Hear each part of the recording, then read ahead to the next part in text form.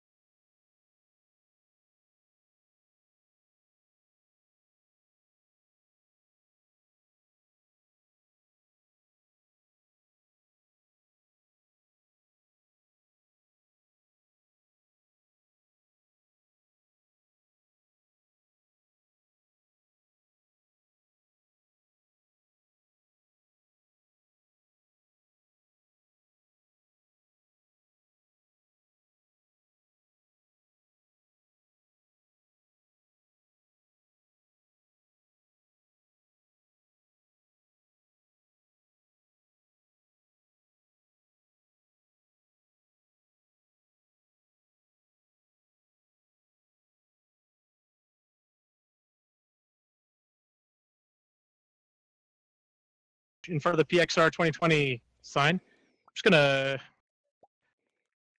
I have muted you all. Sorry, just temporarily. One, yeah. Hey, thank you for the applause. Does everyone know how to do that right now? Could show us your applause if you know how to do it. If you know how to clap your hands in alt space. Nice. So if you're on a headset, look on your left there. There's a little smiley face. And just open up the smiley face and nice, amazing. Well, thank you. So we're going to get started. Something I've noticed about virtual reality is you should never ramble on too long because people will maybe find a firework or a snowball and that'll become more interesting. So, but let's try to actively listen just a bit. And I really wanted to welcome you and also to acknowledge the land that we're on today. If I invited you to help me with this land acknowledgement, would you please join me up on stage right now? Just come on up here. So that's Clayton, Talia, Jacob, come on up. If you're in here, everyone's looking around. We'll give them a second. So I'm going to get started. So my name is Alex Doe, and I am the Symposium director for PXR 2020. And on behalf of the team, I want to welcome you all to our very first day.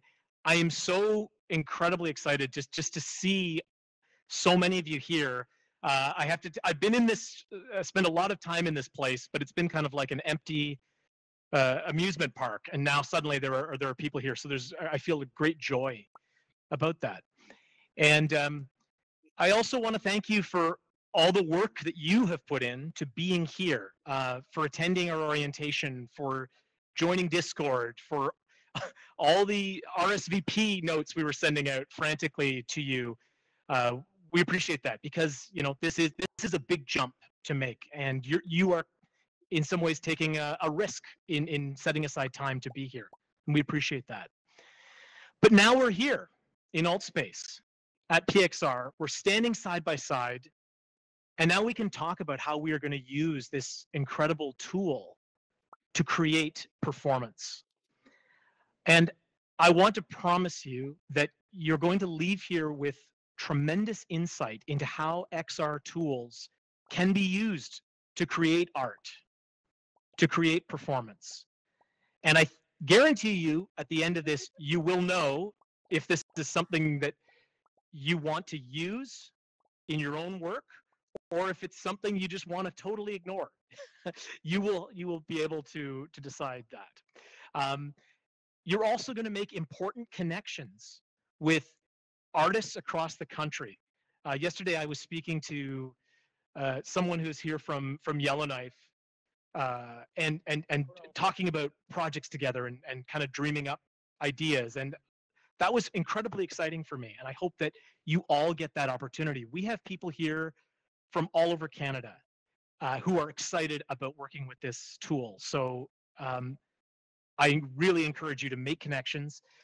One thing that's fun is, everyone's got a username. So being able to correlate a username to their real name and their real affiliations. We're going to try to put together a sheet at the end of this that links a username to a real name, so that you're able to leave with that info. One second, I'm going to unmute. I want to know if hold on. Lost my hands.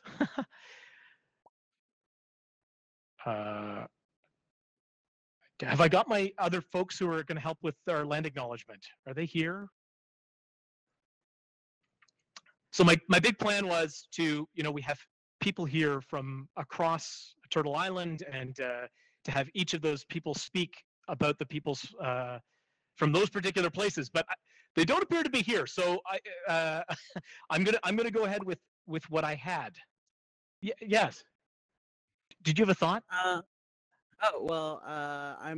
one of the fellows for the symposium, and I'm also Indigenous, so I could at least speak from the Vancouver territory, which I know a few of us are from, if you wanted. Amazing. Thank you. Do we have anyone here who is from the Yukon?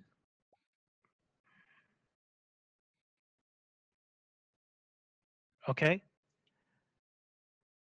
How about, is there anyone here who is from the Northwest Territories? Okay. Alberta. Yeah. Oh. Hi. I live in Banff, Alberta.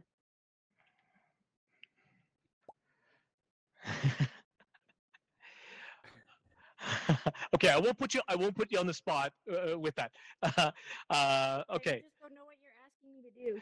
Sorry, yeah, I know. What you're asking me to do. I know. So, okay, this is a learning moment for us. What I've realized is, in order to have this many people in a space, we're actually there are people in a parallel version of this theater that are in another shard, and so there are some of those representatives are in that shard. So what I'm going to do is do the short intro land acknowledgement that I had, and then I'm going to jump over to them. And then what I'd like you guys to do is explore, meet each other, and have a look around. Okay, how does that sound? Give me a smiley or a applause if that sounds okay. as a temporary fix. Awesome. And I think on that note, I definitely want to say things are going to go wrong over the next 2 weekends, and we're going to have to roll with it. And I think being patient and being understanding is definitely a good approach. So I want to take a moment to acknowledge that wherever we are coming from today, that we are situated on lands and waterways that have known human activity for thousands of years, and that we are privileged today to be able to enjoy the benefits of this land that supports all that we do, including being in virtual reality. The original caretakers of this territory have always known how to benefit from land and water and to ensure that future generations will have what they need to live. And now I'm going to try to jump to another shard and say this in another place, but I encourage you all to have fun. And our first talks are going to be beginning at 1 o'clock. We have A. Thomas Goldberg. That's off of VR. We've got a link to a Zoom presentation that's on the Discord that you can go to. I highly recommend this presentation. It's Circus. He's at a studio with 7 fingers, and what they're going to show us is going to be spectacular. We also have an amazing panel discussion on spectatorship. If right in front of me here is Milton, who's going to be moderating that. Maybe Milton can tell you more about that panel. And then after those, we have Dan Miller from Unity Technologies, who will be over in presentation. One of these presentation rooms. We'll have volunteers to tell you where. I think it's A, to talk about Unity. And Unity is the tool that I use to kind of do this world building, and there's so much possible with it. So I also strongly recommend that you check that out. Thank you all so much, and enjoy PXR 2020. Oh, yes, you had a question over here. I'm gonna unamplify myself. Yeah. No, sorry. Oh, okay. No question. Sorry, I thought you were raising your hand. Okay, I'm off. Raven, thank you for your offer of the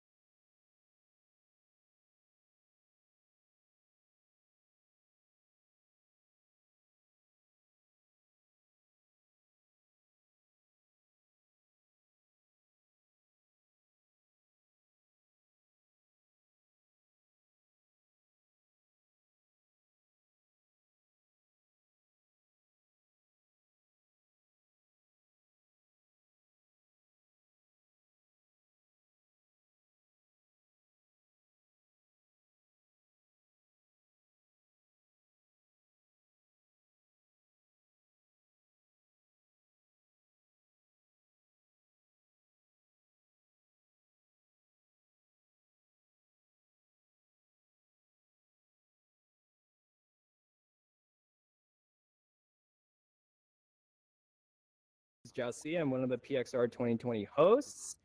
I'm very excited to see everyone here. This is my first time doing this, so excuse any little technical difficulties. Hopefully there won't be. There hasn't actually been a full rehearsal, so bear with me. So yeah, I'm just gonna do a little quick intro. So now I guess I do have the option to mute most of you, but I think I'm gonna trust you guys for this. And you know, if you guys want to mute yourself during the presentations, it's totally up to you. And make sure that when the presenters are speaking, just give them the space and time to speak. Thank you very much. Okay, now I'm gonna read something in front of me, so if my head looks weird, again, bear with me. Okay, and if everyone can everyone hear me? If you can hear me, just gesture, just like move your hands. Okay, wow, great. That's surprising, no audio issues. Fantastic. Okay. PXR 2020 would like to begin by acknowledging the support of the Canada Council for the Arts Digital Strategy Fund. We would like to acknowledge that we have organized this event primarily on the traditional, ancestral, and unceded territory of the Coast Salish peoples, Squamish, Tsleil-Waututh, and Musqueam nations. Video games, Twitch, YouTube, and algorithmic culture, more broadly, continue to transform the context for spectatorship or performance. Audiences, users, players, and performers alike are developing new ways of active participation in digital and virtual experiences. As we come together to discuss the emerging modes of spectatorship, we will explore and challenge the status quo in each media's presentation and performance, and imagine things will continue to change. Now, before I bring on our moderator, Davis, are you here, Davis? Yeah. Hi, do you want to come on stage real quick? Hi, so I was told you also wanted to do an acknowledgement yourself, yes? Oh. Davis? Yeah, hey, sorry, I'm completely blind for some reason. 1 second. All right. All right, we're good now. Yeah. Great, let me just amplify your voice before I do that. 1 second. Sure.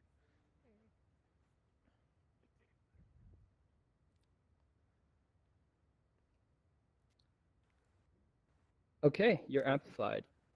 Cool. Hey, how's it going? My name's Davis Heslop, and I'm contacting you guys from Sambake, which is also known as Yellowknife in Chief Dragogeese territories, and also the traditional lands of the North Slaves Métis.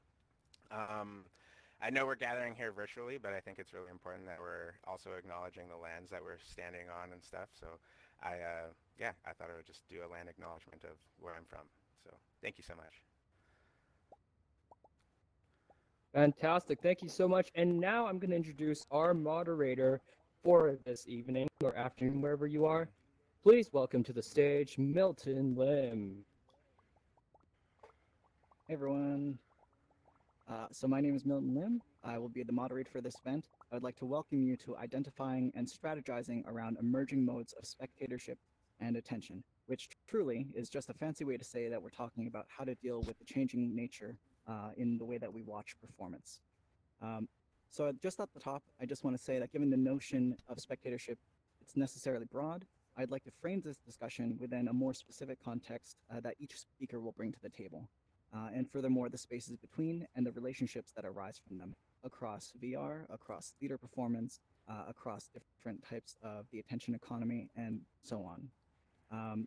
So we have asked each speaker to bring examples of how, in their perspectives, these new models and platforms challenge the status quo in performance, and importantly, how to forecast what they imagine things might look like as they continue to change. So by way of introductions, I'd like to call upon our four panelists. I will read a little bit about them and remind them to please amplify their voices so that we can all hear them. So first, Raven John is a two-spirit Coast Salish solo artist. Raven is a visual artist, cultural consultant, mediator, photographer, and sculptor who graduated from Emily Carr University of Art and Design with a major in visual art and a minor in social practice and community engagement. Raven also completed the Northwest Coast Jewelry Arts Program at the Native Education College. So, Raven, welcome to the stage. Next up, we have hello. Thank you. Next up, we have Melissa Dex. Melissa is the director of the Vancouver VR community, aka Van VR. She is an accomplished filmmaker and photographer, recently releasing Smash Forward, a documentary covering Vancouver esports on the cusp of growth. So she lends her media production skill set to various studios focused on the immersive space. Melissa, welcome to the stage. Thank you so much for having me. Of course. And we next have Liam Carey. Liam is the founding artistic director of Single Thread Theater Company, a founding member of the Co-Laboratory Theater Workshop Initiative, the Kingston Theater Alliance, and is a co-founder and current artistic director of the Kick and Push Festival. He directed Unless, which is a site-specific immersive adaptation of Walker Percy's The Moviegoer. Liam, welcome. Thank you, Milton. It's great to be here. And last but certainly not least, we have Jacob Niedzwiecki, who is a queer artist who works in code, media, and movement. After retiring as a professional dancer, he has choreographed and directed dance films, directed multicam dance live streams, and created several live performance works. In addition to his work as a tech dramaturg and performance creator, he's also the instigator of the Cohort Initiative, which is a program that makes it easier for artists to integrate mobile devices into their work. So welcome, Jacob. Jacob, are you muted? No, just not amplified. Sorry. Oh, yeah, there it is. So welcome to our 4 panelists. I've given the instruction to use the space very informally. If it helps to illustrate the things that they're talking about, these are the kind of capabilities that hopefully we can continue to explore in virtual space. So first, I'd kind of like to open up to a rapid fire prompt question for each of you. And then I'll switch it up to talking about each of the things that you may or may not have brought in for the discussion. So really, I just want to ask a quick, like 30-second thought and response, which is, what's an influential piece of performance that has transformed your conception of spectatorship or participation? So Jacob, can I throw it to you first? Sure. Hi, folks. Lovely to be here and be able to talk with my hands on Zoom. That's not so effective. Yeah, I would have to say that this will probably be I don't know. For me, a big awakening point, having grown up in the world of classical ballet and with some exposure to contemporary dance. I think actually that when I first saw Sleep No More was when something clicked for me in terms of the possibilities for an audience experience. Yeah. Great. Sleep No More. Thank you very much. Is audio okay, by the way? Can I get just hands thrown up if they are okay? Perfect. Thank you so much. All right. Liam, can I throw it over to you? What's an influential piece of media or performance that you've seen? It's hard to choose, but just I think I'm thinking of this one because it was incredible, but 2 because I think it just closed. But Then She Fell by Third Rail. I just recently posted in New York. Being able to experience that immersive journey based off something I knew, but by myself, I found that incredibly powerful. I think I'll just leave it there for right now. Thank you so much. Mm-hmm. Yeah. Melissa? So I kind of come from kind of not performance, like your traditional performing arts, dance, classical music, all that stuff. I come from more of the gaming industry, but in the gaming industry in itself, I feel that there are performances on Twitch because those influencers are acting a certain way. It's an interesting thing though, because I think there's a fight for attention and money and sponsorship, so the kind of content that comes from that can be a little bit questionable, because like I just feel like in the kind of the current turmoil of polarization in society, like this comes from like political, even our hobbies have become this way. A lot of people are more outspoken and extremes, so I'm a little bit concerned that some of the content that we're going to be seeing in performance arts in a virtual space will be more extreme and mostly for attention. But yeah, that is just kind of what I'm witnessing from the gaming perspective. I really love learning about, seeing ballet and this thing, and even this event hosted in VR. It's incredible because it's modeled after kind of like a real place that you can be in. It's gorgeous. I love this. Amazing. Thank you, Melissa. We'll definitely dive back into some of those thoughts that you brought up. Raven, can I throw it over to you? Oh yeah, I'm gonna out myself as a dirty, dirty nerd. Um, for me, something that was super transformative was actually LARPing. Uh, so my like we, well, I guess I can't say we all, but I assume most of us know about role-playing games in general, like Skyrim and similar, where you are immersed and you play a character within a video game space. Um, dive further deeper into kind of that idea into tabletop role-playing games where um, you might act out, but generally you describe what your character does in a cooperative world-building interaction with other people, performers, game masters. And then I started live action role playing. And as an artist, I really enjoyed this because I was cooperatively telling a story with other people, but also I am a performer at heart. That is part of my spiritual and indigenous practice, be a performer. But as we all know, you generally don't see people like me in any form of media. And if you do, it's very limited and heartbreaking generally. So being able to participate in live action role playing games was a great way to get some of that much needed performance activity that I love, as well as creating spaces with other nerds that are very inclusive, very progressive, and just very wild, being able to create a world of your own. And then I have a lot of friends who have turned the cooperative storytelling into books, into video games, into web comics, that sort of thing. Amazing. Thank you so much, Raven. So we will have time for Q&A. So if you do have any questions, please hold on to them. Later on, when I open it up to everyone else, we'll probably just do like a hands somewhat in which we'll kind of popcorn style it. And both Jesse and I will go around and make sure we amplify those people's voices. So please hold on to those questions. As for the panelists, I did say that I would give you approximately 5 minutes to talk about your thing. Based on my gauge of the time right now, I might ask for like a 3 minute or less, if that's okay.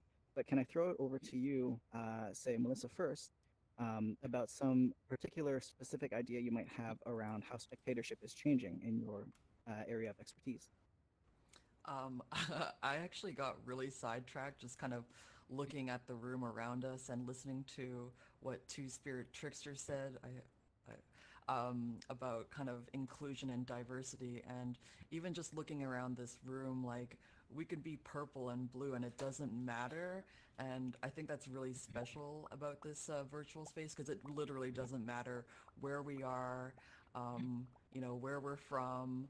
I feel like this is a really uniting platform, and yeah, again, I think I'm just surprised that I'm here, and it just feels really special, and I'm just kind of in awe right now. In regards to what I was saying about games, I don't know. I want to stay positive for this talk, so I'm a little bit afraid of what I'll be saying, because I've been watching a lot of videos on kind of propaganda of social media. So, I mean, it's tools that are used for good and bad, right? So, again, I just wish that there was more education around, the kind of manipulation and content that's going around. I'm so sorry. That's a pessimistic thing to say, but yeah, I really like this space. This space is where it's at.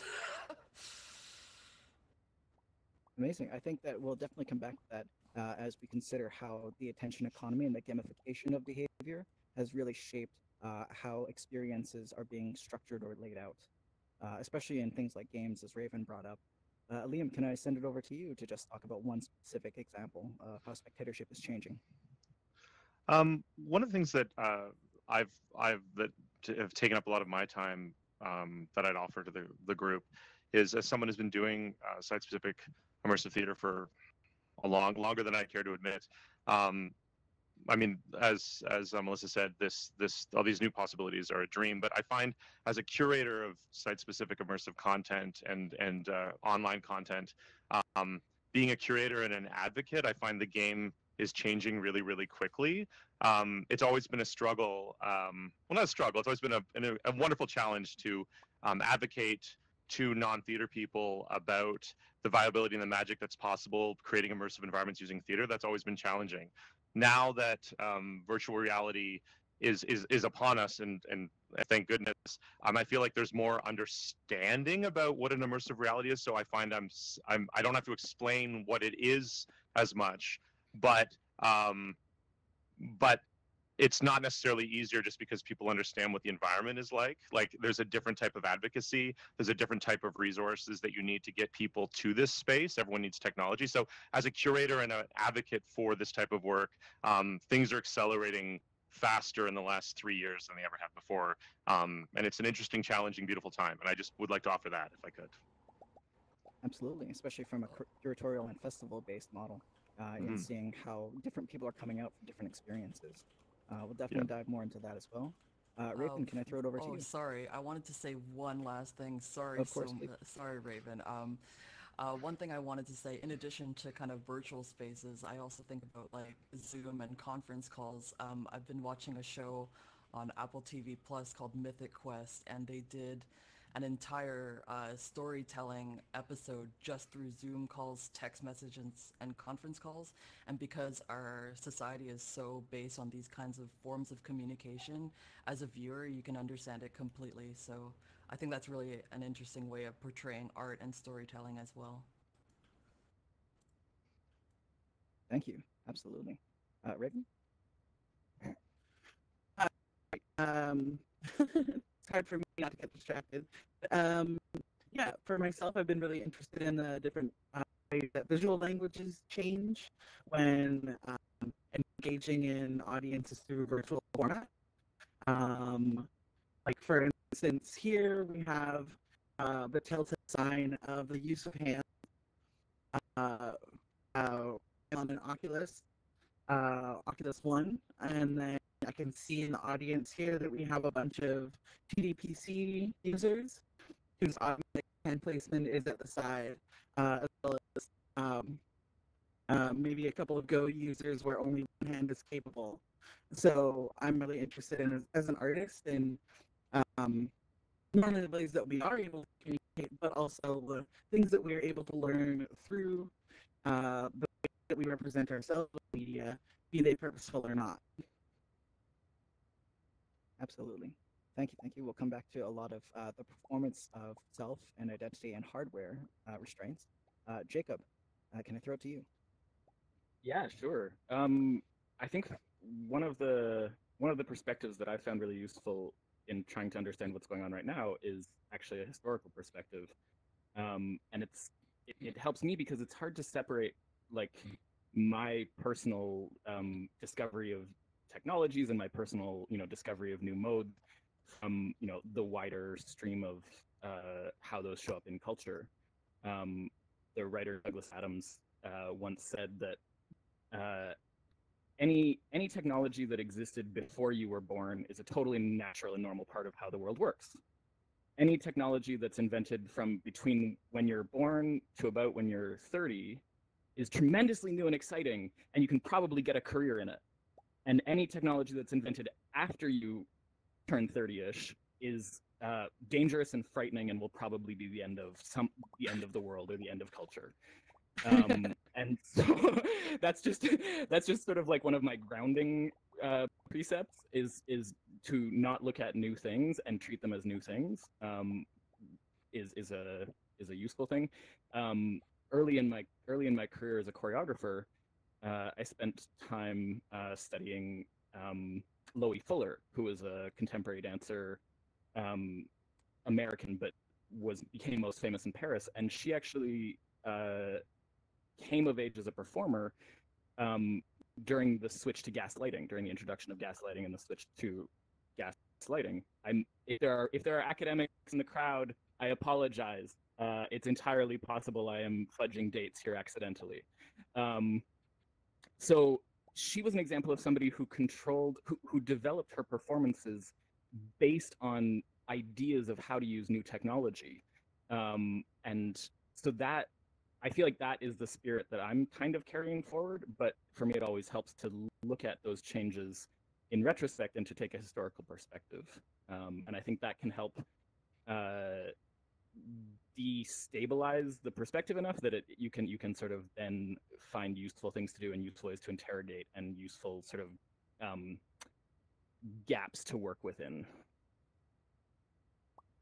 Absolutely. That's a brilliant segue, actually, Jacob, to the second part of that question, which is, are there any forecasts that you'd like to make, whether incorrect or correct, in the future, that you think will change with Spectatorship?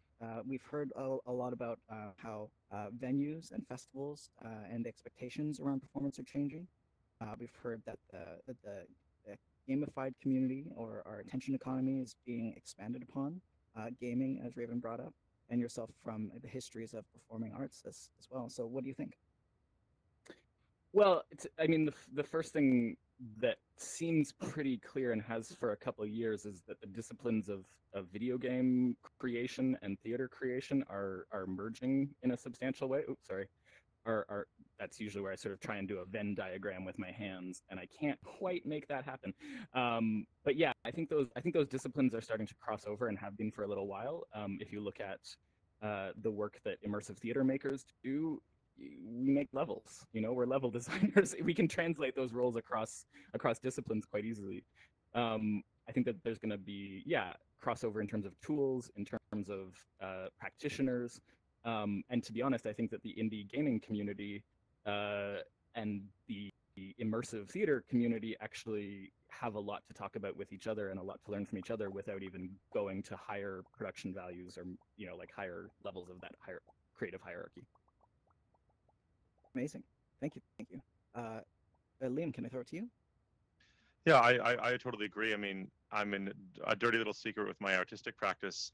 You know, when I was 22, I was like, there's video game design textbooks. Let's get some and start reading them because they know what they're doing. They have money and resources, and people have written. Yeah, so I think that conjunction is definitely something that's happening. One of the things that I'm very interested in artistically, with the way things are going, is I would posit that we're increasingly hungry as audience members for customized experiences, things that are about us, things that revolve around us. We want Wonderland to see us and look back at us, and that's great. I'm like, it's fascinating, and I love that stuff too. However, the increasing fragmentation of our society, politically and artistically, in the customized content that we all want, I'm really interested to see when that. And forgive me if I'm being critical of society, everyone, but when that narcissism smashes into the community that's the heart of live performance and theater, I'm really interested to see what's going to happen. Like, it's two opposing forces hitting each other, and all of us in this room are going to be the center of that. And I don't know what's going to happen, and I'm excited because I feel like they're two strong opposing forces. So I would offer that. Thank you. Moving over to Melissa. Hey, yeah, I kind of agree a lot with what Liam said about kind of the increasing narcissism in our society. Like, we're seeing it from the top down. Like, I'm not even engaged in U.S. politics, but I can't even avoid it at this point.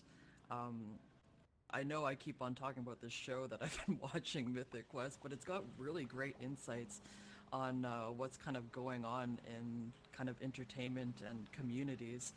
So, for example, there was one episode where there was a hate group online, and, you know, how do you get rid of them? And then they said, well, we can't get rid of them, so we're just going to put them on their own server. And it seems like this is actually taken from real case scenarios. Like, I think it happened with Grand Theft Auto, and my brother recently told me that there was a bunch of cheaters in Fall Guys, so they put all the cheaters in one server too. With the fragmentation that Liam is talking about, is that what we're headed to? Like, just like-minded people be in one space, other people just be in their space, and they don't conflict? I mean, it's you know, like Liam said, he's excited, but I have to say I'm also a little bit nervous. So But I think in this space, I think I can say that we're all like-minded people. We're very open. We're very artistic. We like expressing ourselves in positive, meaningful ways with purpose. So, I guess all we can do for ourselves is just to keep going and keep each other informed and keep supporting one another. Totally. And for a little bit of context, if anyone doesn't know Fall Guys, it's a battle royale physics-based game that you should definitely check out, just because it still is maybe, still very popular. Raven, can I throw it over to you? Posit for the future. Yeah, I'm generally pretty hyped about the future, and part of that is gathering with my community, at least digitally, and focusing on those beautiful things that we all have within our practice. I'm really interested to see the way this develops, this space. I've been heavily immersed in it as I familiarize myself coming up to the symposium. And generally, I'm really interested to see how like right now we're looking at the way that the software of this kind of space develops, but also like the hardware kind of competition between different headset types is really interesting as well. The alt space is focused, from my understanding, talking with a lot of people, in unifying everyone's experience, which has meant basically nerfing a lot of the functions that we used to have. For instance, we used to have elbows and we used to have legs.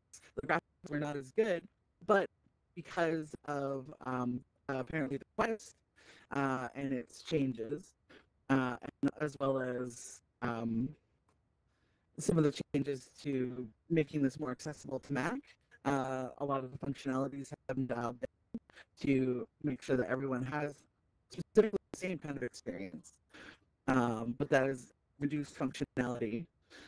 So I think I understand the wanting everyone to have the same experience, but then also we're kind of not making space for the further development of the technologies that are influenced by the use of programs like this. Really, really interesting. I think I'm picking up on a few different kind of parallel trains of thought here, especially coming back to, again, maybe more theater performance heavy, Liam with the Kick and Push Festival, thinking that audiences, the way that the audience, capital T, capital A, have often been talked about is that it's one kind of hegemonic group that we can all tailor things for. But I think, especially with a lot of gaming cultures that you bring up, Melissa, that especially with the tailoring of algorithmic cultures, we are going to start seeing more and more individualized experience all within the audience, held within that container, which I think is really an interesting but also scary kind of prospect to consider, that these kind of algorithms are going to be making decisions for us and what we see. But perhaps it's just automating a curatorial process that we would otherwise normally see. Just before I forget, there's an excellent talk by Jesse Shell, which is part of Game Developers Conference that's on YouTube, where he talks about that our games are going to start listening to us, and in that the game is going to become more about our relationship to it as a virtual companion rather than something we play. And so those are all kind of exciting propositions for what's going to happen in the future. I was wondering to open up if there are any kind of thoughts or comments you'd like to make about each other's propositions. Yes, Raven. Oh, I was just going to offer up in that reference that we've already seen a lot of that within the gaming community, specifically dating simulators, where the choices that you make affect what opportunities you have within the game, be they romantic or in furthering and kind of ongoing storyline. Definitely. And the data that's collected could be really interesting for anyone who's been watching Westworld Season 3. No spoilers. Yeah. Any other thoughts that kind of came up for you? I guess I have something to say. One thing that I was thinking about, I mean, you're saying that the algorithms are curating content for us. It is a good and a bad thing because I feel like we're seeing a saturation in content. Like there's just too much content out there. Words, images, videos, streams are happening constantly on the internet. Like it's kind of exponential, really. But at the same time, I remember when I was younger, growing up, I'd go to a library and there'd be a whole bunch of books, and I could choose whatever world I wanted to explore. So I kind of worry that we're not going to have that same kind of library and choice to see what's out there. Instead, it's the algorithms choosing what we see, and I don't get to see what the full array of choices and content would be. That's a. Oh, go ahead, Raven. Oh yeah, and that's definitely in direct relationship to who holds the power over those actual libraries. Speaking directly to book banning, as well as books that are only available to people above a certain age, above minority status, and then of course we can look at and reference what's going on in China and how they have to jump the wall to be able to access Facebook, Instagram, etc. Because their digital libraries and servers prevent access to those things.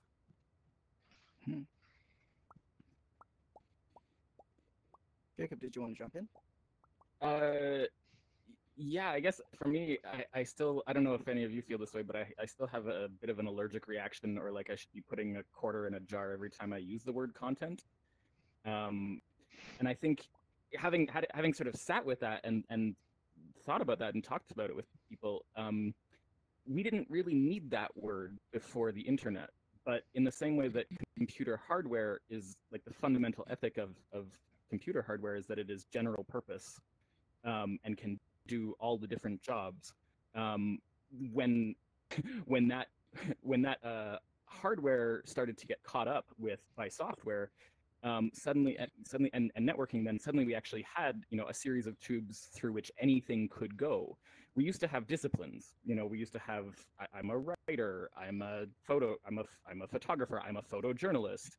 But because we had pipes that could accommodate anything, we needed a word for anything, and so we picked content.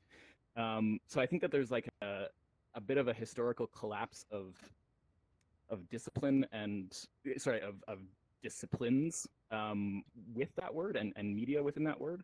But I think also those sorts of collapses tend to be temporary because we tend to come up with new vocabulary to reflect sort of the world as we experience it. So totally. I'd love to throw it over to Liam, and then quickly after that, throw it open to the Q&A. One of the, just really thanks, Bill. One of the things that I'm really interested in right now is the responsibilities of care as someone creating immersive products in this new world. What are our responsibilities in terms of bringing people into virtual environments? And as we live in a world that's more run by algorithms and everyone's getting more of what they want, like all these, Facebook, for instance, is designed to give you what you want. It's designed to feed you what you've already decided is delicious. What does that mean as creators to environment? Like, is the public less prepared for bringing them into a space, and there's something that they really don't disagree with, because when they spend all their time on social media, they're getting fed what they like. Like, what are those mechanics? And I'm sure this will be talked about elsewhere. But the big players, like as someone who's involved with the conference, I was involved with securing the hardware, and there's very few players. So and there seems to be one player that's kind of taking over. So yeah, it'll be interesting to see how that plays out. Anyway, that's it, Milton. Thank you very much. Yeah, of course. And I guess by players you mean like different companies. Yeah, it feels like I'm dating myself here, but it feels sort of like, I'll just go for it. It feels like VHS and beta. Like, it feels, you can watch the giant companies making moves to corner the market. You can, like, it's happening right now, and it's so obvious. So as long as the winner is benevolent, good, but it's interesting anyway. Right. On that note, I'm gonna stand over beside Jesse right now. Boom. and I'd like to open up to Q&A. So if you do have a burning question or something that you'd like to offer up, please just raise both your hands or send up one of these emojis, like a clap or a happy face, one of those two. Just let us know. But yeah, opening up for any questions you might have. Yes, Frank, right at the front Frank, here. let me just amplify your voice real quick. All right, Jesse is on it.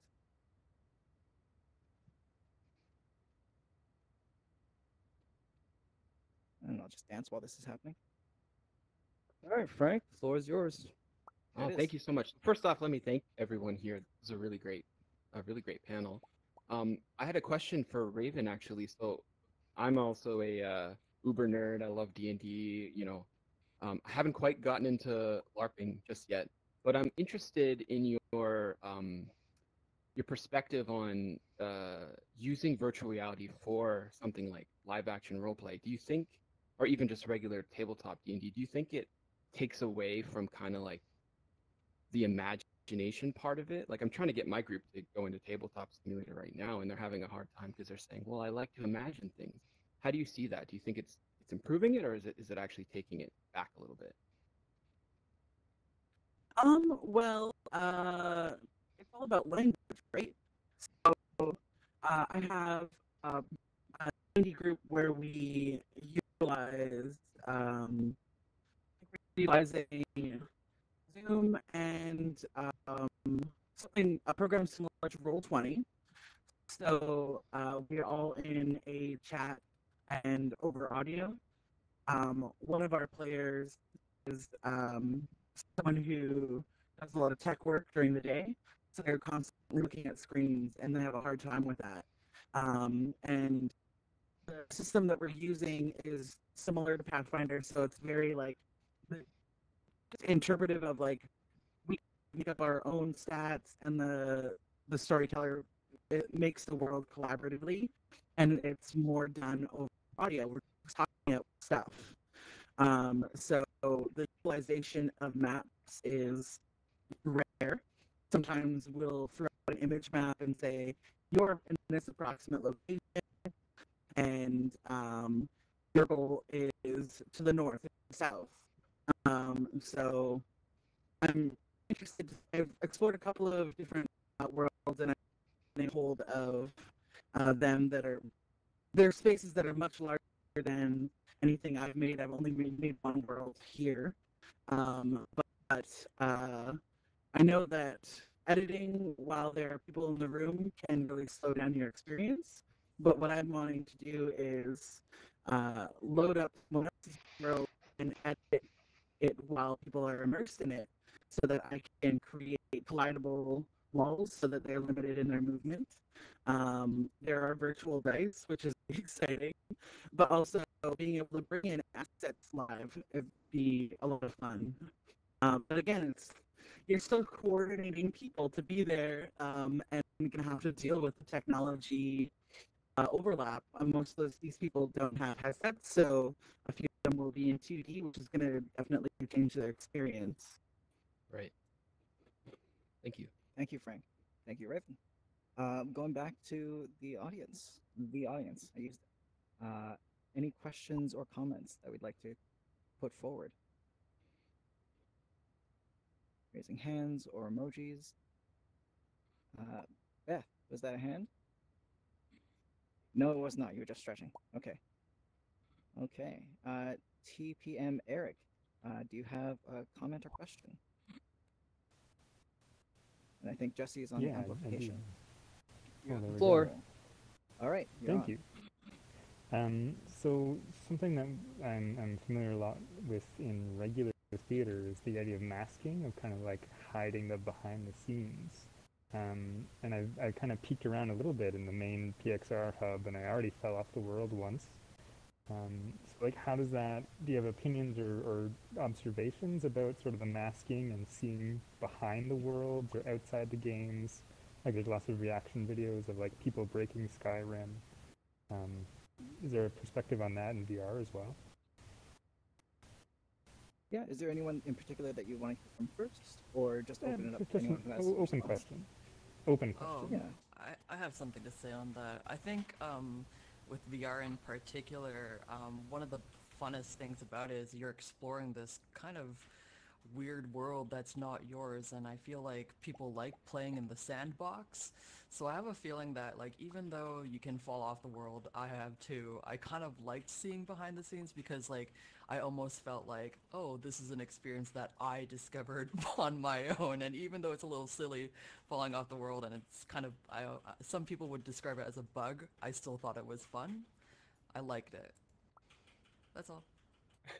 I think I have a lot of the same. I think I have a lot of the same natural responses. Like I was saying to my colleague Amanda, who's here with me, that it probably took me like 15 years to just learn and understand how to behave and act like an adult in public. And in my first 5 minutes of this conference, I managed to climb the grid and fall off it, taking attention away from the introductory speech. And I really didn't notice, there's something that, like I enjoy, as you say, like testing the edges, figuring out what the rules are that you can, dance between.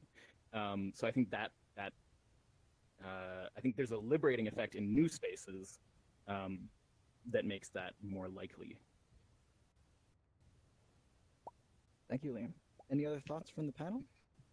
I just, if I may, just because Jacob referenced Sleep No More, I remember the first time I saw it, I saw the crowds going one way and I deliberately ran the other way, and I was just like opening every drawer and like I'm like, just how deep does the rabbit hole go? How deep does the rabbit hole go? Like just looking for that, and I found that impulse that I have, judge it as you will. Wow, this is paradise. Like just where does this go? What's going on? Just push on the edges of the world. It's so fun. Mm-hmm. There's a YouTuber I really like. I think his name is Curio, and he was talking about immersion in games and whether games know less immersion. And yeah, it's something that you already do when you go to theater. You don't go, oh, I saw them enter from off stage, right? And then there was a shadow, and I could tell that they were moving behind the stage to go to the other side, and then come out there in another place. Like you just go and you expect that you're going to be in the kind of new visual world and landscape, and that they're going to be writing that story for you. And I think it's the same in VR. Really interesting too that like you can just drop in and out of spaces very easily. I'm still learning how specifically events like this are run and what you can and cannot control. I met some artist friends here and was like, oh, they're online, and dropped into the same world that they were in, and it just happened to be their own dress rehearsal for a performance that they're planning to do in VR. So that was like an automatic backstage moment. Yeah. Thank you, Raven. Jesse, how are we doing on time? Do we have enough time for like one more short question, or do we have to wrap up? Well, we're actually bang on 2 right now, but I would say we have time for one more question. Okay, is there one more burning question in the room? Otherwise, I do have a few closing things I could definitely say. Going once, going twice. Okay, in the back, in purple, we have Parth Stapper, a PXR volunteer. Comment or question? I have a question. So, first of all, thank you guys for doing this panel today. My question is that, so we know that... Before you go on, can we just make sure that you're amplified? Jesse? You're good to go. Okay, amazing. Cool. Hey guys, thank you so much for the panel today. My question is about VR in medical training. How, what do you think, like how effective do you think VR would be for medical training or any sort of training in general, like which in real life kind of has real life stakes, for example, like pilot training, medical training, soldiers, for example. Just, does anybody have any thoughts on that? I maybe just a quick one is that if we think about VR and theater, which we're kind of doing here together, VR is a way to simulate and a way to role play. And to me, it's just interesting to note that that already is a big part of medical training. I know actors in the States who, pay their rent by pretending to be patients for doctors as part of their medical education. And so I think that, again, like that's part of a continuum that feels like the technology is just a new extension of, or a new way to realize that. But that kind of activity is already a part of how medicine is taught. I would agree. Anyone else from our panel? It's funny that the initial question is about like the medical world and using this kind of space as a simulator, but also one problem within an online space is I think it's more cultural than it is an interaction with the technology in itself that people are humanized. One of the main things I've noticed is in most of these VR apps, one of the warnings or initial messages that you get, or on the loading screens between virtual spaces, is behind every headset, behind every person, and we should be thoughtful of those people. And I think that's because it's less that I have a technological lack of understanding that another person is behind an avatar, but rather that culturally we're taught to dehumanize people within virtual spaces. And I think that's a big problem within the gaming industry overall, and I think that's kind of where it has started. But as well, we see that online, even just like on Facebook, etc. People are willing to be cruel and dehumanize it because of that screen. Yeah. Those are my thoughts. Thank you. We're definitely at time, so I just wanted to wrap up by saying a few things. First and foremost, thank you to our wonderful panelists, Raven, Jacob, Liam, and Melissa. Please give them all the emojis and thumbs ups and waving of hands. This is the first of 4 panels that we have for the whole conference. Please stay in touch. We'll definitely be around, so don't be afraid to reach out. And I would implore anyone who found anything interesting or has anything interesting to add to the discussion to just add it to the Discord. I'll certainly put up that link to that Jesse Shell discussion that I was talking about. There were definitely calls for being more critical about the kind of spectatorship within the performing arts sector that we're seeing in the gaming sector, and being more thoughtful about the kind of algorithmic cultures coming out. I think this is a very ripe time to having these kinds of discussions. But we are unfortunately out of time, and of course that's not enough time to delve deep into the large discussion that is what is spectatorship right now. But this was just the tip of the iceberg. So please have a great rest of the conference. We'll be around to talk more. Make sure to take breaks and keep your sugar levels high and drink lots of water, please, everyone. Otherwise, thank you so much, and we'll see you at the next event.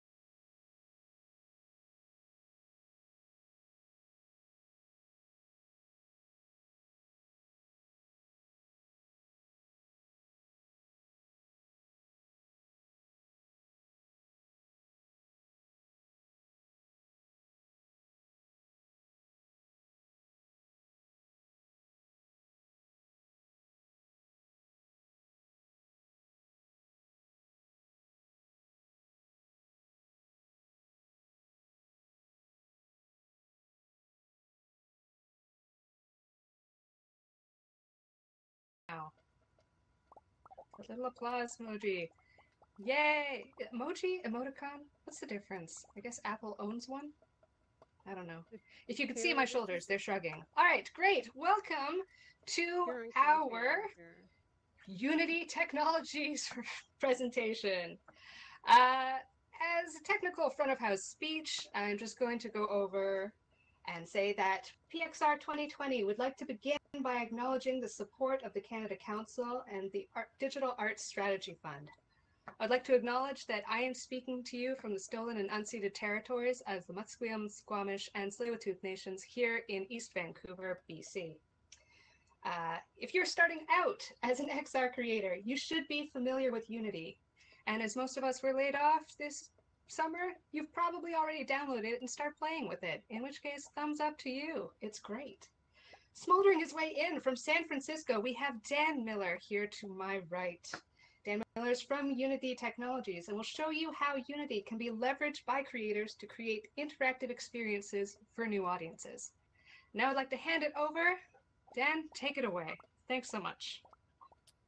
Great, thank you for that wonderful introduction. Go ahead and amplify my voice there. So yeah, I'm really excited to be here. Thank you so much for the invite, and I hope everyone takes away a little bit, learns a little bit from my presentation. There is going to be some time for Q&A after, so you can hold some questions there. I will be around for a little bit, but have a lot to cover, kind of doing a bit of a broad approach, diving in a little bit on how to get started. So let's go ahead and do this. Yeah, my name's Dan Miller. I do post a lot of content. I'm fairly active on Twitter, so if you guys are interested in some AR and VR content in Unity, you can go ahead and follow me there.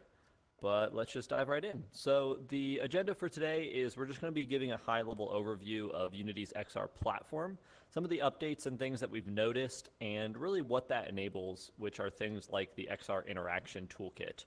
So this is a toolkit for getting started with AR and VR. We're going to be covering a little bit on the VR side today. Next, I'll dive into some XR creation tools, so some tools actually built with Unity for creating, as well as some other ones. Talk a little bit about where to get those, how to get started, and some of the capabilities. From there, I'll give a bit of an overview for 360 video, how that can be used, and then I'll dive into spatialized audio. And again, we'll have some time at the end for Q&A if you have any questions. So, really Unity as a whole, we are, a platform for creating experiences. And we've had a lot of success on the gaming side, so things like Job Simulator, Beat Saber, and Pokemon Go. And more recently, we've been really expanding outside of gaming. So we're looking at things like industrial applications, whether visualizing something in AR on the job site, or looking at a piece of furniture with IKEA Place before you buy it. And on the creation side, there's a lot of different applications in VR that can actually be used for just creating in general. A lot of these are in the 3D space, and you can use VR to then create VR. So I'll be talking a little bit about how you can kind of export content, some of the features and capabilities of some of these apps that you see here, like Tilt Brush and Gravity Sketch. So one thing we've noticed at Unity with the kind of augmented and virtual reality platforms is that there's a lot of shared features between them. So when you look at things like input, device tracking, different rendering and things like that. And we've also noticed that they continue to, kind of advance and release new features. This has been, I'm sure a lot of you are familiar, in the AR and VR space, you're constantly seeing new platforms, new features, new capabilities. And so it's been in the past a challenge to kind of keep up with some of that. So what we've done on the Unity side is we've kind of broken this down into 3 categories. And first we have the actual providers themselves. So these are kind of the specific APIs to the specific platforms. On top of that, we have what we call the Unity developer layer. And this is kind of this abstraction that allows you to kind of build once and deploy anywhere. So you're not looking at things like, the Oculus specific controllers. Instead, you can look at VR controllers. And lastly is packages. So the way that all this content is actually delivered to you is kind of a modularized system within the Unity editor itself. So this allows us to release updates, new features, and new versions at a much quicker rate than we could in the past. So you don't have to wait for an entire update of the Unity editor. You can just grab that latest up-to-date package, which we can ship a lot quicker. And so at a high level, it looks a little bit like this. We have what we call this XR SDK that kind of sits under the core engine. We have those platform providers, and then we output that development layer that you can then kind of build against. But that's not really a core part of this talk. I just wanted to kind of set the stage a little bit, talk about how we're keeping up to date with some of the platforms themselves, and really what this offers or what this enables. So a big part of that is the XR Interaction Toolkit. So this is a cross-platform toolkit that we're developing here at Unity. It is available now in a preview state, and it covers both the AR and the VR side.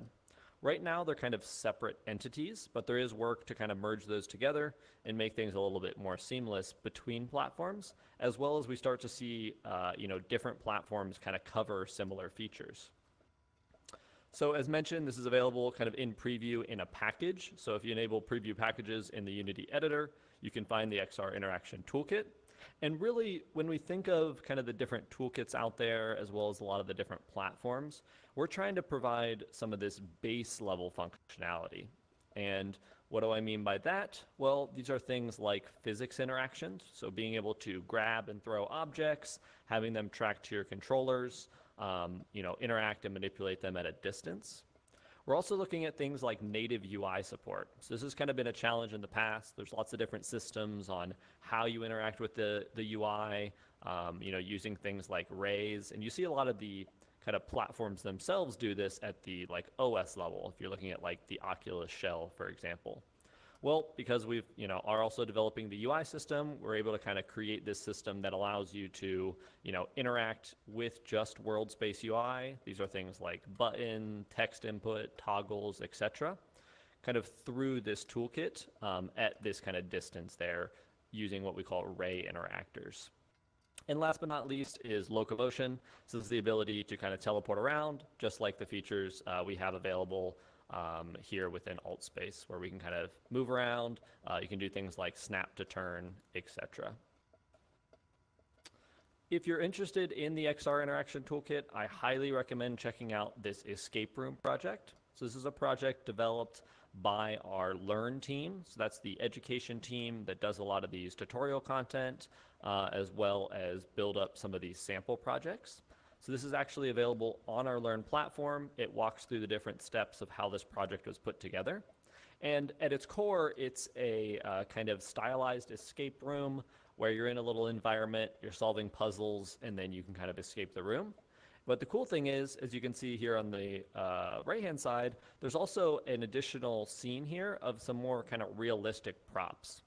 So with these props, you can do things like turn the hourglass over, manipulate a drill, and really this kind of serves as this learning base or this learning project on how you can start to understand to create some of these more complex interactions using the XR Interaction Toolkit. So highly recommend checking this out. You can search the Escape Room VR Unity or XRI Escape Room, and this will all kind of come up through our Learn platform. There's also a blog post that kind of dives into some of the content there as well.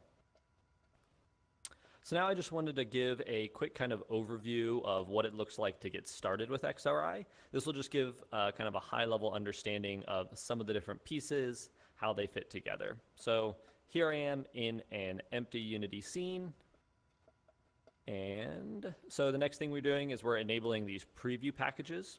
So I talked a bit about what packages are from the platform level with the different kind of VR supported platforms. But really this is where a lot of our kind of functionality is moving towards. And one thing we've noticed is that, some things aren't necessarily let's say fully production ready. So the XR Interaction Toolkit is still what we call a preview package. So there's kind of a caveat there of, consider that there might be some breaking changes, there might be some updates to the API as it continues to get developed. But right now you can get started. We are also looking for lots of feedback on it. So once you enable the preview packages, then you can just search XR in your preview, in your package manager itself, and you'll find that XR interaction toolkit there. So you can go ahead and install that. The next thing you're going to do, and this is also kind of an inherent part of the package management on the XR platform side, is the XR plugin management. So this is a kind of package in itself, and this is how you enable and tell the Unity application as well as your builds what platforms you're building for. So once you've enabled that, then you're going to get a list of these kind of included Unity packages or Unity platforms. So you can click something like Oculus, and that's actually going to auto install the Oculus package for you. So one example here with the Oculus package is we've actually, at one point we had a separate package for the Oculus Quest as well as the Oculus Desktop. Now it's kind of unified into a single package here. And so once you've enabled XRI and you've installed that package as well as enabled the plugin management, then you're going to get this additional menu in what we call the Create menu. So when you're inside Unity, you can kind of right-click within the scene hierarchy, or you can hit that little plus button up there at the top, and that's going to give you a menu of things like primitive objects, and also this XR tab, which is now available once the package has been installed. So here's where you're going to get things like your, what we call a room scale VR rig, or a stationary XR rig, sorry. And what that does is that's the difference of, you know, how is your content tracked? Are you making like a seated experience? Are you making one that has, you know, full kind of what we call 6DoF tracking? And here you also get things like the teleportation area and the different ray interactors there. So if you notice up here in the upper left, this is kind of the structure of what the XR rig looks like. So it has the kind of camera offset where all the content lives underneath it. You have the main camera, that's what's kind of driving your display there. And then you have the two hand controllers as well. So we also have these what we call kind of generic controller models. So these are great for, you know, building applications for different platforms where they can work for things like the Index controllers or things like the Oculus controllers or the Windows Mixed Reality. And really what you're doing here is I've kind of adjusted these, and you're going to basically put them as child objects under these controllers. And you can assign them as prefabs as well to kind of dynamically spawn there. One thing to keep in mind always with controllers, you always kind of got to understand where their kind of pivot point is, things like that. Don't necessarily always line up between platforms out of the box. So here, the other small note I want to mention is right now when you create an XR rig, it's actually going to have a near clipping plane on the camera itself. That's kind of the basically near plane of where content gets clipped. And you should adjust this down to kind of the lowest value here, so 0.01. And that's what you typically see in a lot of VR games and applications where you can really put your hands fairly close to the camera before objects get clipped. So the next thing, once we've kind of set up these controllers, we've assigned this, now we can basically hop in. You'll have visuals for the controllers there, and you just have what we call these ray interactors associated with your controllers. From there, I've kind of I've just kind of scaled out the floor. We're kind of making just a base environment to move around within. And then we can spawn these locomotion system and the teleportation area. So two things to keep in mind with the locomotion system is it's basically going to kind of spawn as a large area here. This is where you have things like the mesh collider, which determines which of the area you can actually locomote or teleport to. So if you had some kind of restriction zones, you can also make just a smaller zone for that as well. And one thing to keep in mind with the locomotion system is you do need to assign this XR rig. So that's kind of a field within the system that you spawn itself. So you can kind of just drag in that XR rig that you've already set up. And then here, it also comes with what we call a snap to turn provider. So this is a way where you can use the joystick. It's available here right now. We can kind of just, you know, continually rotate around by just moving that. All right. And this is kind of that base XR ray interactor that I was talking about. So one of the interesting things here is we have what we call this line type. So by default, it's just going to be a straight linear line, but we can also change this to this Bezier curve. And what this allows us to do is this is what you see typically used in a lot of these teleportation or locomotion systems. So it's kind of this curved arc, which makes it a little bit easier to kind of aim and manipulate as you move around. So that's kind of a adjustable parameter on these array interactors that come with the locomotion as well as the XR rig itself. And here's just kind of a little scene I put together, just various kind of primitives where you can just kind of move throughout. And at one point, this was kind of a GIF or a video of me just teleporting around, but this is kind of what you can see here. It's a little bit subtle, but the green ray there on its left, I have set to kind of a curve, and you can adjust some of the parameters there, and basically kind of manipulating around and moving throughout the space. All right, so that was just kind of a high-level overview of the XR Interaction Toolkit. Hopefully kind of, a couple takeaways to think about where, how you set up your scene, you get the XR rig, you get kind of the locomotion system, and how easily you can get up and running with just kind of moving throughout your space and stuff like that. Now what I want to do is just shift focus a little bit and talk about some VR creation tools. So obviously Unity itself as a platform can be used to create VR experiences. AltSpace here is created in Unity as well.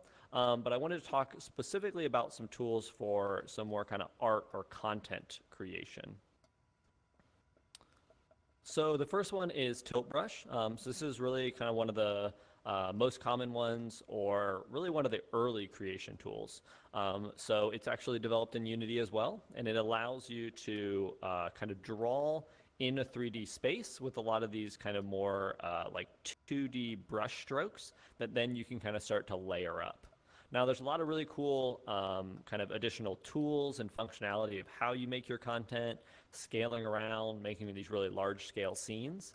But one of the things that I think is most interesting is there's actually a toolkit specifically built by the Tilt Brush team. They're acquired by Google. And it allows you to export the content you've created in Tilt Brush and directly import it into Unity. So because the app was made in Unity, they're able to kind of create a bridge there. And there's actually a lot of these things with the kind of special shaders and the special kind of rendering of how their content looks in Tilt Brush, and then bringing that directly into Unity. So I've seen some people create, entire short films or do some kind of early iteration or prototyping using Tilt Brush, bringing that into Unity, and then adding some additional functionality. There are a lot of tutorials on YouTube available for this, so I definitely recommend checking those out on just kind of how to get started, how to start creating with Tilt Brush, some kind of pro tips and things like that. The next one is Gravity Sketch. So this is also created in Unity.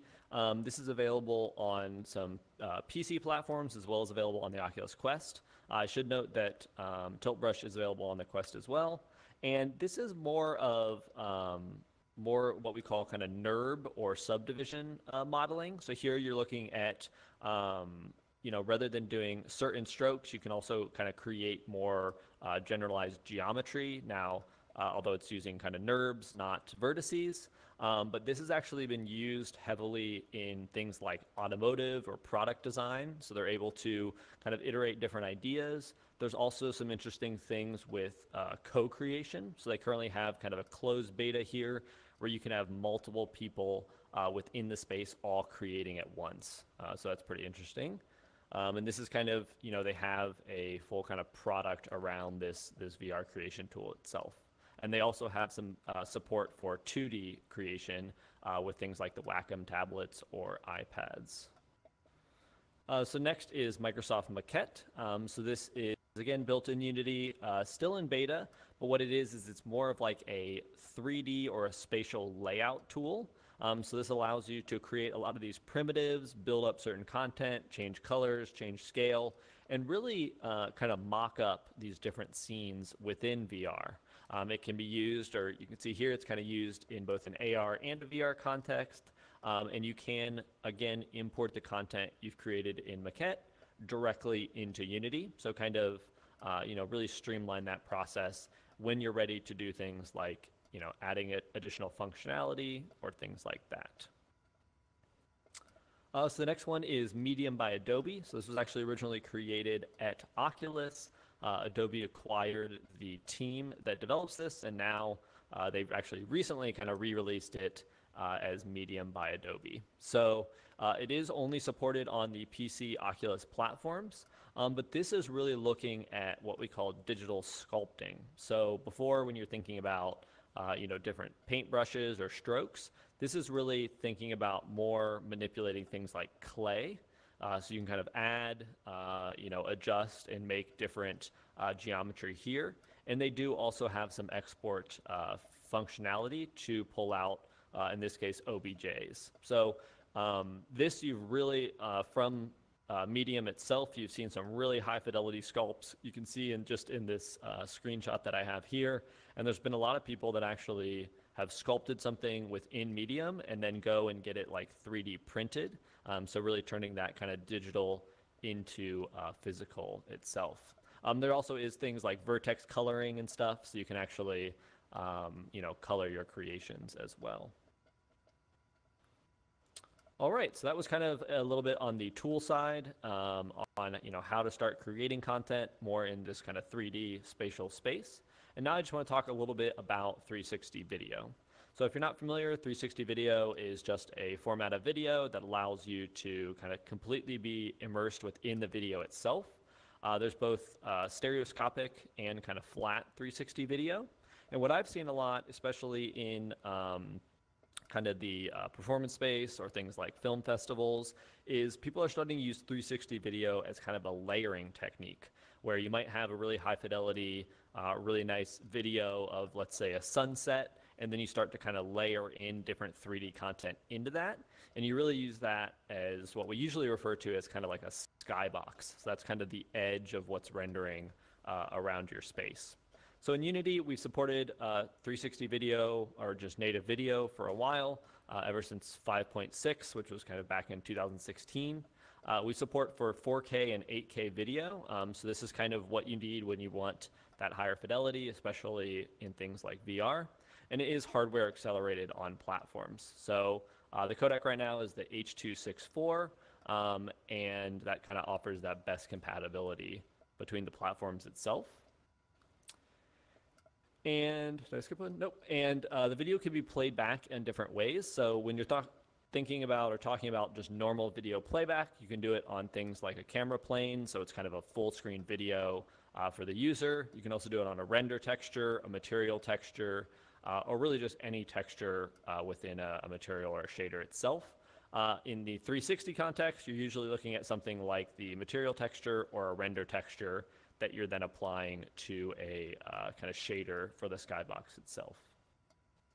And when thinking about these videos, especially when you're talking about VR 360 videos, those can get really big. So there are different ways to kind of have your video sources within the Unity application itself. So you can embed it within your game. That's going to kind of compile it within the binary itself. You can also load it remotely from a URL. So you can actually kind of stream this in from an externally hosted server. And you can also stream it in within Unity itself. So there's something called the streaming assets folder, which just kind of does get shipped alongside your application, but doesn't necessarily have to be fully initialized or loaded at the start of your application. And then last but not least is asset bundles or addressables. This is a way to kind of dynamically deliver content to your runtime application. Heavily used in mobile devices, where they kind of ship you a very small binary and kind of build it up over time with different levels and things like that. All right, so the last thing I just want to kind of briefly mention is spatialized audio. This is really important for a lot of immersive applications when thinking about, where the audio is coming from, how it's sounding, really ups the immersion. And yeah, so within Unity, we do have just generic 3D audio, and there are settings within the audio source itself. Now, if you don't include what we call a spatializer, or don't include a spatialized plugin, it will basically take the position of the audio, and if it's on my right-hand side here, I'll hear it out of my right ear. If it's over here, close to my left one, I'll hear it out of my left ear. If you include a spatializer plugin, then you'll hear it out of both ears. You'll just hear it much louder out of whichever ear it's closest to. So without that, you'll just hear it from one ear. With the spatializer, if it's over here on my right-hand side, I'll hear it mostly on the right, but a little bit on my left, and that really allows for that kind of full spatialization. So off the bat, we ship with Microsoft's HRTF spatializer and the Microsoft spatializer itself. So this works on the kind of mixed reality platforms, allowing you to go in and lay out your spatialized audio. There's also the Oculus spatializer audio, which works on the Oculus supported platforms. Again, you're kind of laying out different settings and conditions, where your audio is, what size type of source it's coming from. And then last but not least is Resonance Audio. So this is developed by Google. Originally, it was kind of targeting just their Daydream platforms, but they've opened it up and made it really cross-platform. So it's actually probably the most widely supported spatializer plugin. It has different things like setting kind of material properties. So you can do things like, a wood floor or a concrete wall, kind of adjusting and defining how the audio is moved throughout. And this last thing I want to mention here is, one second, this is something that just got released very recently here by Anastasia, and the Apple AirPods Pro actually has an API that they released really recently in the iOS 14 version of their operating system, and it actually allows you to track the head position of the AirPods in what we call 3 degrees of freedom. So you can do rotationally tracking the head itself. So this was a little video of her kind of moving back and forth, and you can see that cube moving back and forth as well. So she actually created a Unity plugin or a wrapper for this API itself. So this is a native iOS API that allows you to link in and then start to create interesting things by understanding the head rotation and position of the user using AirPods. So that's available there. You can find her on Twitter, and she posted that plugin there on GitHub. And that's it. So that's pretty much it for the presentation. We definitely have lots of time or a bit of time for some Q&A. So if anyone has questions, I'm happy to answer those. So thanks. Yes, thank you so much, Dan. That was amazing. Poor Sarah's stuck in the floor. Hopefully you're doing okay down there. If anyone does have a question, I'm going to please check to see if you are muted first off. Let's go a little bit anarchy. Yeah, if you have a question, please unmute yourself and scream it into the void. I have a question. Yes, Okay, my question Frank. is, first off, let me say thank you for the talk. And Unity, I've been using Unity for a long, long time, and it's really come a long way since 5.4, so really good job. My question is, with all these kind of emerging, new devices and ways that the devices are used, things like hand tracking and eye tracking, a lot of different companies are using these different technologies. How closely are you guys kind of like working with, the Facebooks and the Microsofts and that kind of stuff? Yeah, good question. Sorry, I was grabbing a drink in real life there. So the question was basically, with a lot of different new technologies, new platforms, how closely are we working with companies like Facebook or Microsoft to kind of work together? And the answer is, Facebook and Oculus and Microsoft are actually some of our biggest partners. So we work really closely with them. They use us a lot, both internally as they develop, their own tools, as well as, when you think of the platform providers themselves and you think of Unity, they really value our partnership and we really value their partnership. And it's about bringing more developers into the ecosystem and really enabling these different features. So as I'm sure you're familiar, hand tracking was shipped on the Oculus Quest, and early on there was a developer preview to enable hand tracking when developing within Unity and within the editor, and they actually enable it kind of through the Oculus link. So yeah, we work really closely with them, and what we try to do is kind of understand some of the partners and the platforms and their roadmaps and align those with some of the tools and things we're doing. So, understanding that, hey, tracked hands, which is a perfect example, is becoming a really important factor with a lot of these different platforms. How can we on Unity enable that and allow people to create with that easier while hiding some of the complexity? If you want to create with hand tracking, you shouldn't have to worry, are you targeting this platform or that platform or something like that? If we can kind of create a bit of an abstraction on top of that or enable that in a similar way, that's really what we're trying to do there. So I hope that answers the question a bit. Great. Anyone else? If you have gestural capability, raise your hand or pick up your hands. Anyone? Yes, Peter. Hold on 1 second. I'm gonna amplify your voice too. Or start speaking right now. Let's see what we can do here. Yes, I was wondering, is there a site or anything that you would suggest to do some training with? Yeah, are you referring to just kind of general Unity training or something more specific to? Okay, yeah, so I usually recommend our Learn platform. So I think it's learn.unity3d.com. We've also started to incorporate what we call in-editor tutorials.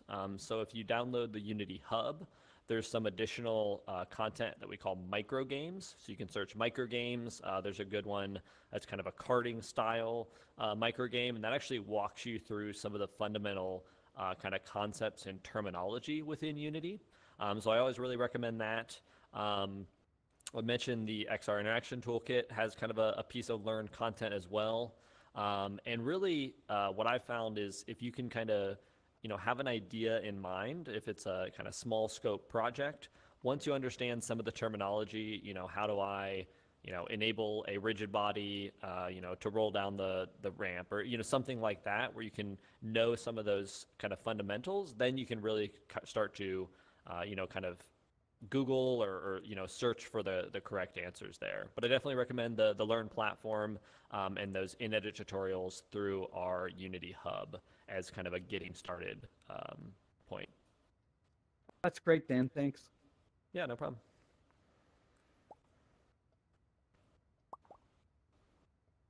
All right, toggling between all the things. Great. Anyone else? Any other questions? Yes, Jason? Can you hear me okay? Yep. Okay, great. I just wanted to just echo what you just said about the learning platforms, Peter, because you were asking the learning the tutorials and whatnot that Unity has put out there are really, really good. I got started with their famous Rollerball tutorial, and they've recently reissued that just on their YouTube channel. So like it is very learnable, and and all the answers are there. Like I'm using YouTube all the time as my learning platform. Like there's a lot of users out there that are sharing. So like don't be intimidated. But the one thing you mentioned, Dan, about find a project that you think is something small you can start with.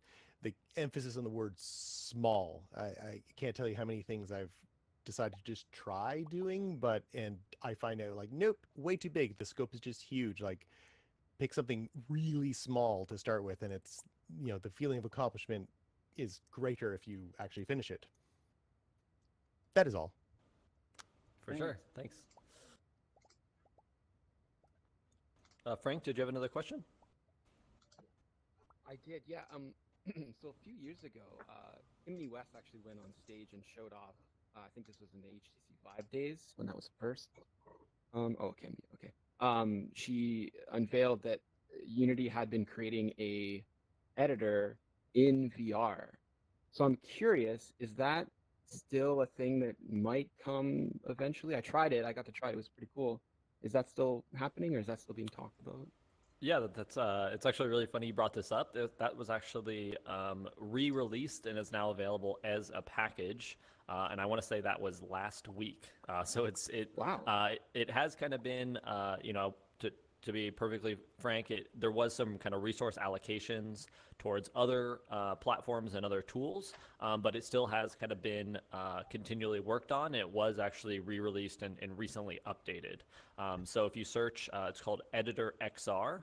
So they added a little bit new kind of paradigms for different kind of UI and interaction. But there is now a forum post, I believe, that announces all of it. But yeah, it was actually really recently kind of re-released and put into a package so that it's a little bit easier to get access to and enable. So yeah, Editor XR is the name there. Thank you. Yep. And anyone else as we come to the near end of this final day of PXR? Anyone else? Questions, comments, experiences? Bueller. Is that the right crowd for this? All right. Whoop. Do I see Frank? Frank again? Great. Great. Let's bring it back up again. Do it, Frank. So in the kind of VR space, I see there's two kind of major engines that can be chosen, Unity being one of them, Unreal Engine being the sort of other one. How much do you kind of like look at what is being done over at Unreal and kind of like apply it to what you do, or do you do that at all? Yeah, I mean, I like to think, as a whole, we're always, doing some competitive analysis at some level, paying attention to, what's happening in the space. I would say more on kind of the VR, the AR side, we're looking more towards kind of community platforms, things like VRTK, as well as other toolkits and things like that. But, really we're always trying to create an easier platform to create more easily and kind of enable more creators.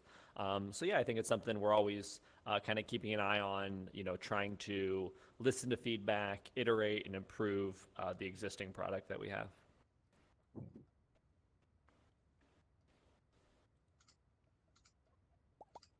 All right. Well, we technically have 5 minutes left, so Dan, is there any closing words you'd like to bring us Well, I home was gonna with? say, did you want to ask a question here? I did. Thank you, Dan. First of all, thank you for coming and doing this presentation also. One of the things that I find from Unity is I've heard, and I haven't dabbled with it, but that there are a lot of possibilities of what you can download. For guidance on how to do that, on picking the right package, what is it that you suggest? Yeah, that's a good question. So the question was, I guess where to get started. There's lots of different versions of Unity and things like that. Typically, depending on what application you're building or kind of where you are in the production stage, we have what we call the LTS, or long-term supported version of Unity. And so that's supported for 2 years. We backport fixes and things like that. The LTS version that's out today is 2019.4. So it's at the kind of end of our release cycle.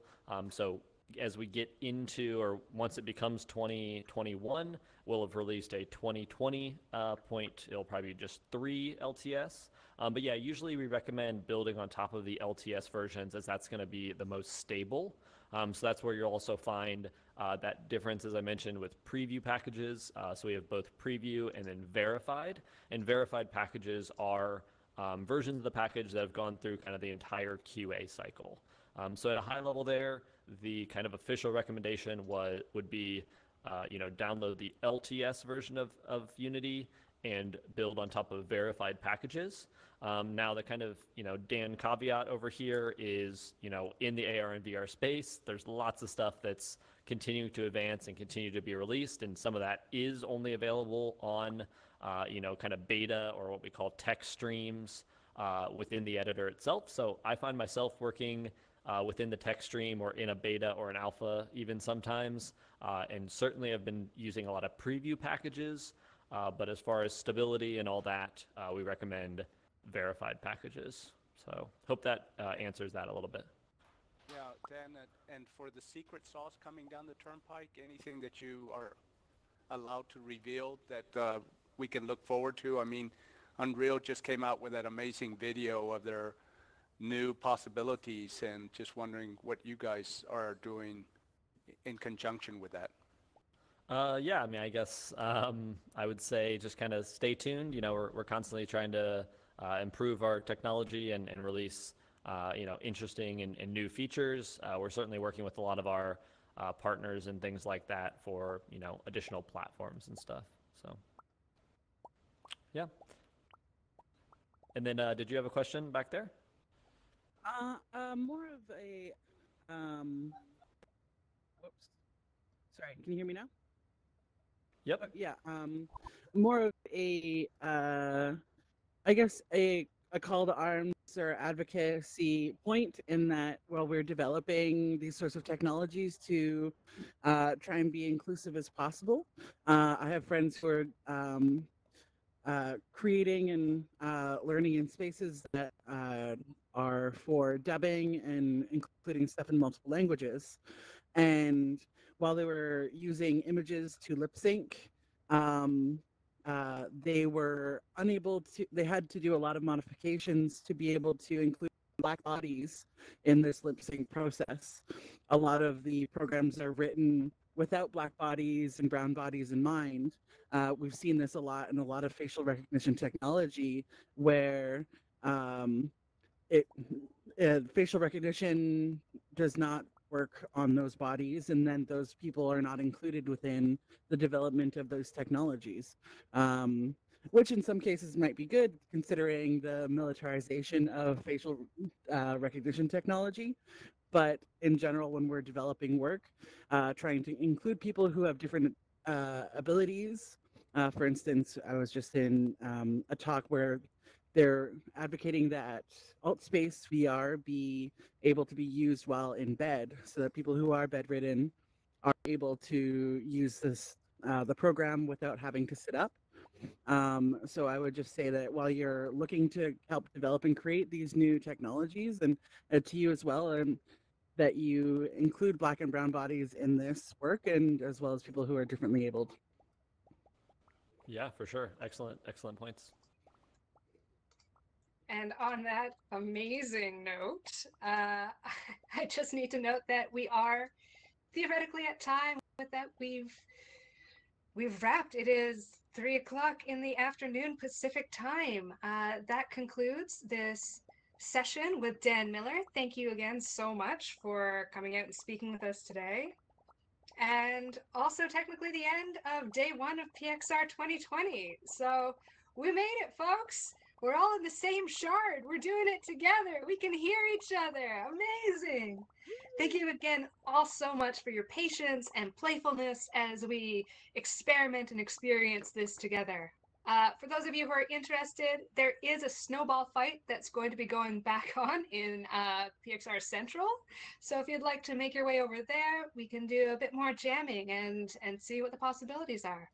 Otherwise, I shall see you all tomorrow. Again, we start our presentation day at 12:15 Pacific.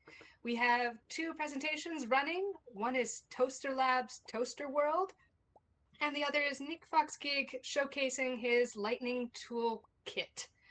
So please enjoy your evenings, enjoy your afternoons, wherever you might be coming from today. Thank you again so much for being out with us today. You've all been great. Go forth, be free, go jump some worlds and play.